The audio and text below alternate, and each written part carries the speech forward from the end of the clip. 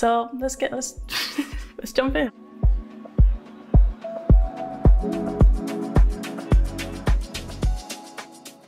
So my goal for repurposing live events into on-demand content is just to make sure I get the most bang for my buck. And I want on-demand viewers to be able to find the most valuable content for them fast. So let's jump in.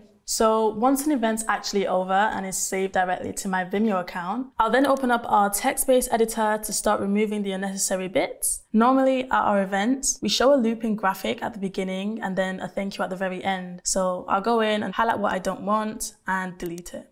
I'll just go through and remove any long pauses. I can cut them out automatically here. And if I want to be more meticulous, I can do that using this option, which lets me see what I've deleted and undelete stuff if I want. I normally don't really worry about removing filler words, just because I quite like the live feel of events. So I'm not too fussed with it being overly polished, and I'm a little bit more loose with the editing. I'll change the name.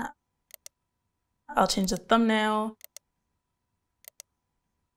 I'll add in chapters. Usually each of the speakers at an event gets their own individual chapter. Often I'll add lead gen forms, which are super handy to collect our hottest leads. And I usually set it up so that once someone enters their email address, then they're prompted to enter their first name and then their last name. I usually don't like to ask for more than that, just so viewers don't click away. Normally I do allow viewers to skip the form.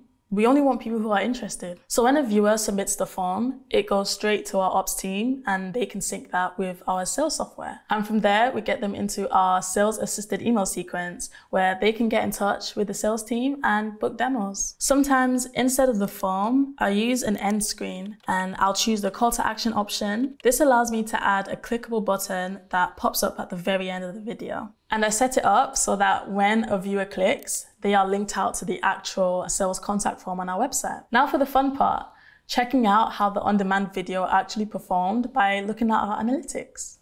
I'll hit Advanced Report and choose the date I want to look at. It's pretty typical to see a spike when the video first went live, and it's important to note that you can actually see both live views and on-demand views right in this same analytics dashboard. And then I like to check out how many on-demand views we got when we were running paid promotions, and then cross-reference that with our sales dashboard. It's so cool to see the video views actually turning into sales opportunities and demos. And that's it.